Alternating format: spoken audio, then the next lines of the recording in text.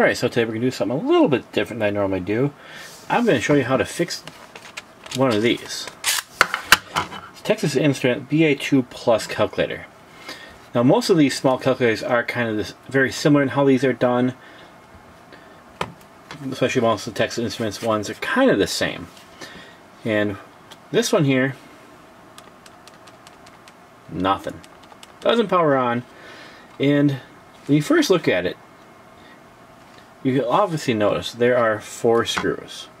1, 2, 3, 4. And of course you gotta take those out. But it's not quite just that simple. There's a little bit more to it.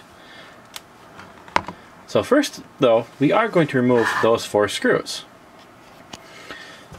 Alright, so I have this handy dandy little pen type thing here that has the correct screw on here. I believe the size is a P0. It's a pretty darn small little,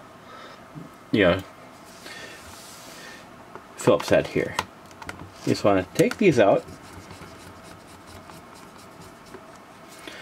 Now you need to put them somewhere you're not going to lose them. So if I have the case for it, the top for it, I like to set them in there. Because the last thing you want is to lose these little buggers. Just makes your day go by really crummy when you lose the screw of the thing you're working on.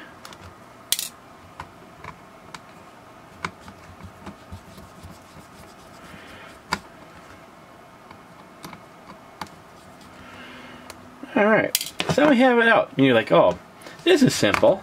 I'm just going to pop this off. What the heck? Now these things are snapped together pretty darn tight. So yes, you are going to have to pry it apart. And it is going to be kind of difficult. I usually start at the bottom part here. This seems to be a little bit looser. It is fairly difficult to get this. And I guarantee you, you're going to think I'm going to break this thing, but you're not. You pull apart. Yeah. Like I said, it's going to take a little bit of force. This is what the insides of it look like. Pretty cool, huh? Up here is our battery compartment. Uses the same screw. Get this little tiny little guy here. Unscrew him. Now, usually one of them you need to unscrew. The other one, really you just need to loosen it up a little bit. And then you can just rotate this piece off to the side. And the battery will pop out really, really easy here. Let's just pop him out. Of course I said really easy. But it's a little bit more difficult when you have this camera in front of you. You can also turn him over. When you turn him over, you're probably going to drop those 2 screws. So if you turn it over, make sure you know where those go. Now the battery you're going to need, let's see if I can get this in focus,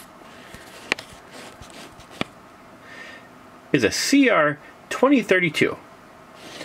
Now you can find these at pretty much any drugstore around wherever you live, whichever ones you have. But you're going to be paying $2, $3, $4 for like one of them there. What I recommend is you actually go on eBay or Amazon and you can get about 20 of them for about the same price on there, usually free shipping. Now it's going to be kind of slow because a lot of times they're coming directly from China. So if you're not in a rush, go buy the big pack, then you have them for anything you need. These are very handy batteries anyways. Now, when you put it back in, it's the part with the writing on it is going to go down. So this part is up. Goes right in that hole. Really easy peasy and simple. Now we're going to take this little screw here, put him back in.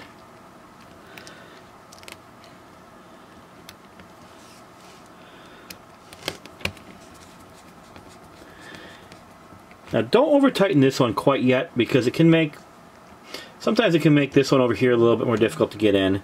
It's still not too bad if you do. Alright. Put this one in. You just want to get down just snug. You don't need to go all, ugga-duggas on these and get these down really tight. You're screwing into plastic, so just get them down snug. that's not going anywhere. That battery is not going to go. Now, one thing I do always recommend is you check to see if it works before you reassemble it, because it is a little difficult to pop this guy apart. So this part here can kind of flap out sometimes, so hold on to that. Flip it over, and you see we now have power. So everything is good here. So let's reassemble it. Flip her back over. These wires go up and around this post. And I do recommend you put them back like that if they fall out. And it's pretty simple to put this bottom piece on. You just kind of line up where the holes were. It pretty much only fits on one way. You give it a little bit of force, crunch her back together. It probably will stay like that. Like, you probably actually don't even need these screws. But I highly recommend you do put the screws back in because, well, they're there for a reason. Here we go. Screw number 1. Number 2. Now, I don't think it really matters the order you put these back in. But I just have a habit of going, you know, opposite when I do screws. So that's the way I'm going to do it.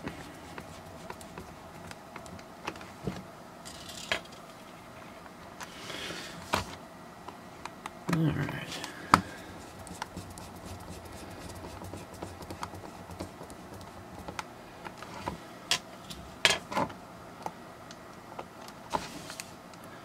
Here we go, one last screw. Really simple. The old battery, you can put that in your battery recycling bin. Put the little cheat sheet back in here. Again, verify it is still working. It is. And that is how you change the batteries on one of these Texas Instruments BA2 Plus calculators. Hopefully that is useful. Give me a thumbs up, like, comment, subscribe, all that lovely stuff. And I'll talk to you later. Bye-bye.